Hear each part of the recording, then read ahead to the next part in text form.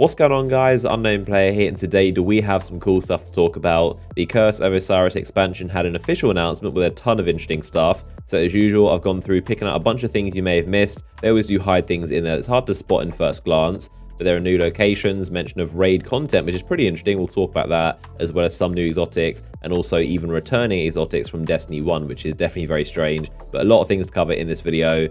So this, of course, is going to be set on Mercury, as we knew, and we're going to be going there to fight the Vex and also rescue or meet with Osiris, one of the most legendary characters in all of Destiny history. So I'm really glad they're actually doing this, and they have paid him off pretty well. I mean, Destiny is always about teasing and foreboding some kind of future content, which does get a bit boring at times, but now we're finally getting into one of the most important characters in all of Destiny, which is really nice to see.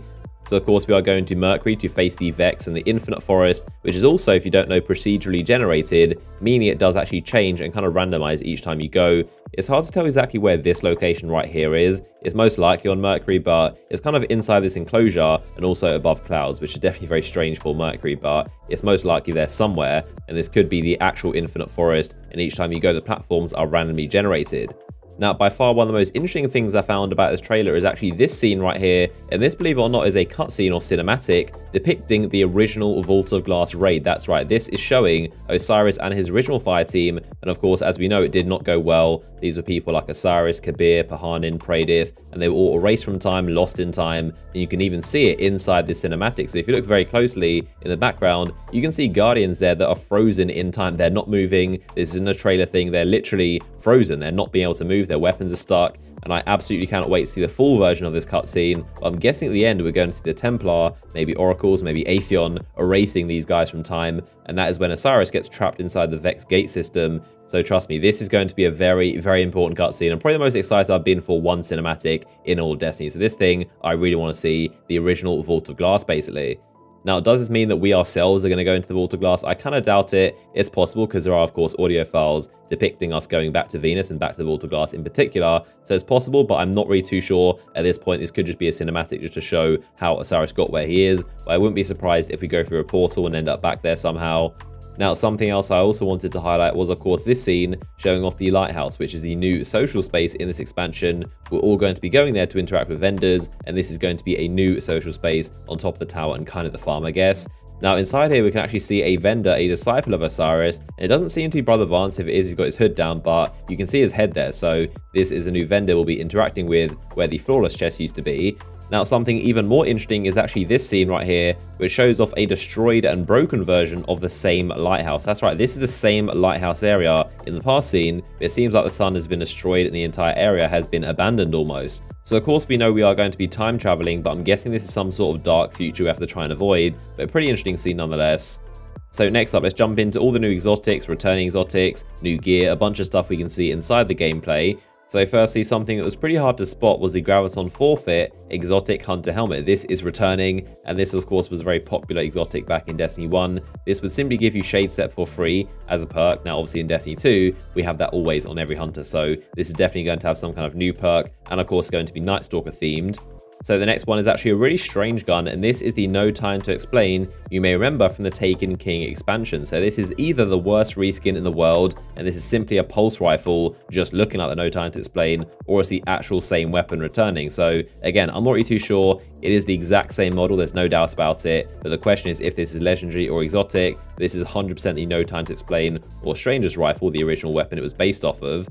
Now, there's also the Telesto Exotic Fusion Rifle. This thing fired kind of projectiles on a timed detonation basis, so it would shoot them, and then after a second or two, they'd blow up. So it's a pretty fun exotic. There's also the Jade Rabbit. Now, this is super interesting because I covered this a few days ago, how this is being sold for the first time in 2 years by Zerg, because of course it was PlayStation exclusive back on Destiny 1. Now, this, of course, is going to be returning. I would highly doubt this is PlayStation exclusive. Again, I do think it's going to be for everyone, but there you go, one of the most famous weapons, and you can see it there being held next to the Telesto.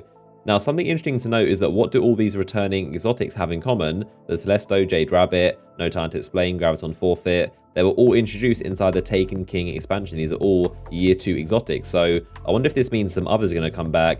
Now, in my personal opinion, as I've said countless times, I'm not a fan of the idea of returning exotics. Even if they have new perks, I feel like they might as well just be new models, because it's weird to see exotics we've seen for 3 years, but with different perks like Graviton Forfeit is going to be. I would much rather see completely new exotics and new stuff, but it does look like 2 years from now, we're pretty much going to have all the exotics from Destiny 1 back. So I just hope they keep the ratio of more new than old. But of course, let me know your thoughts. Now, in terms of new exotics, obviously these are harder to recognize than familiar ones, but there is a ton of gear in here that does look pretty unique and definitely more cool than legendary.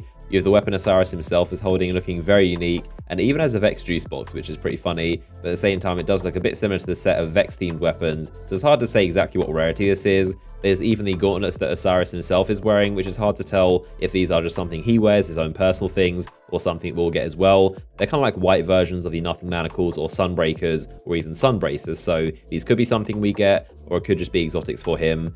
There's also a new trace rifle, which is cool to see as well. So of course the Cold Heart is the only trace rifle in the game right now, but Bungie did say they would be introducing more and fleshing out the trace rifle category, so I could see them bringing in a new exotic and this being like a solar or void one, but again we can't be 100% sure of its rarity, just that some of the stuff does look a bit more impressive than legendary, which is cool either way.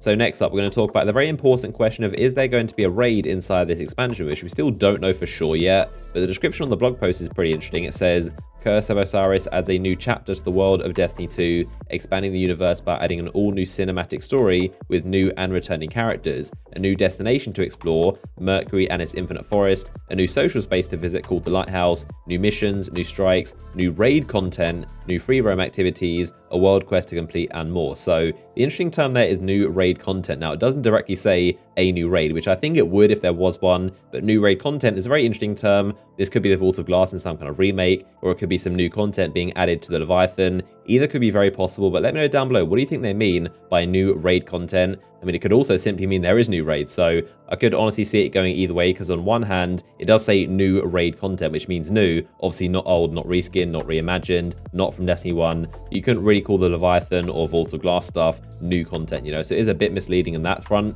but at the same time, if there was a new raid, they would simply put new raids. I'm not sure why they didn't. I think it's possible there might not be a raid in this expansion, which honestly I was kind of expecting. I think it's a bit too good to be true to get 2 raids in 3 months, so let me know down below in the comment section, do you think this expansion is going to have a raid, and what do you think they mean by new raid content? It is very ambiguous for sure.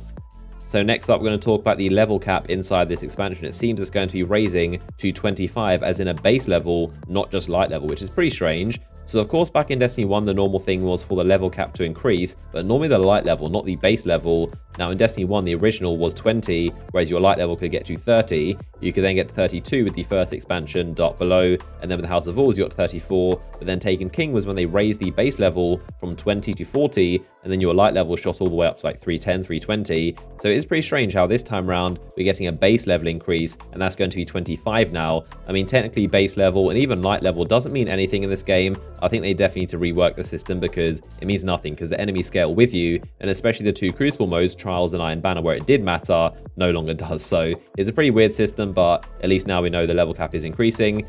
So I also wanted to show off some pretty cool stuff at the end of this Crucible map, and this is pretty interesting because it shows an exotic emote of taking a selfie, so you physically get in front of the camera and really close up do this weird thing which never been seen before. So it's a pretty cool animation, definitely going to be an exotic emote. And there's also a look at the new updated kind of version of the loot system. It seems to drop a ton of loot, and he drops 4 blues and the token. So we know with the dawning of the Season 2 beginning, there's going to be a new sandbox update, and this appears to be it. There's going to be a ton more loot drops inside Crucible, making it a bit more worthwhile. Of course, right now in Crucible, you tend to get like 1 or 2 drops if you're lucky, and some tokens. But now it's going to be a bit similar to public events, where you always get a bunch of blues, they're going to raise your light level, and on top of that, you have a chance to get legendaries, exotics, stuff like that. So this is a look at the new Crucible updated loot system, and it's definitely a lot more rewarding, closer along the lines of public events, which is cool.